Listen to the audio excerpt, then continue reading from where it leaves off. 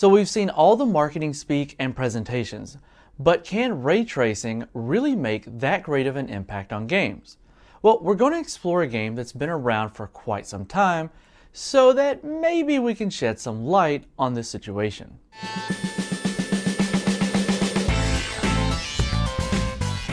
So if you're here for more NVIDIA news, sorry, sort of.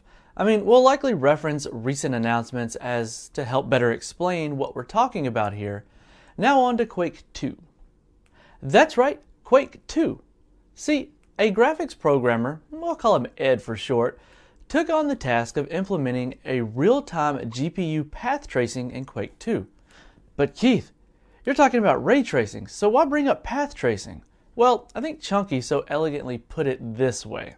Path tracing is a real-time algorithm similar to ray tracing in which rays are cast from a virtual camera and traced through a simulated scene.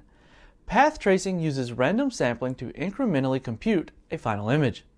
The random sampling in path tracing causes noise to appear in the rendered image. So it's kind of like backwards from the way ray tracing would typically work. So rather than coming from the light to the eye, it goes from the eye to the light and tracks backwards, but it'll give us kind of an idea of how things would look.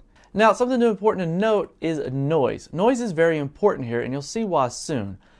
It'll also make more sense why NVIDIA focused pretty heavily on the idea of denoising. And don't worry, we have an example of that too, and what a hybrid render of this game might look like. So, what hardware did we use to run a 1997 released Quake 2 powered by the id Tech 2 engine? Well, my workstation.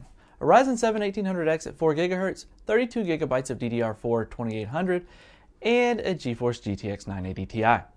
As you can already see, Quake 2, while it hasn't aged terribly, is still a far cry from what games look like today. But what if one complex, because I'm not going to pretend that it's easy or simple, change was made to the lighting engine to replace it utilizing path tracing? The change is simply astonishing. And before you cringe at the noise, and that's what the flickers and specks are, just take in at just what is going on.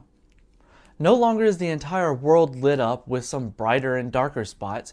You're now seeing just what you would be able to see by the light provided in the game. You can really tell something is going on as you notice the reflections of light bouncing across floor tiles, and the shadows are simply incredible. Now, do you really think we could have seen this in a game back when it was made in the late 90s in real time? So about that noise, our writer Usman, who is very passionate about ray tracing, took this image and applied a little work to clean it up as though a denoiser was applied, and what it would look like if it was using hybrid rendering method similar to what RTX is doing. And the difference is absolutely jaw-dropping. I did go on and enable ambient occlusion on top of using path tracing function, and while it did make the world more vivid while retaining the light and shadow effects, the noise was simply too much to enjoy playing this way.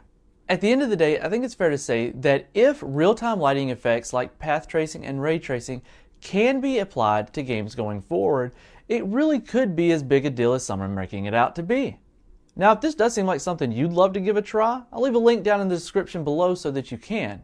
Well, this has been Keith with WCCF Tech TV. I hope you enjoyed the discussion, and we'd love for you to subscribe so that we can catch you in the next one.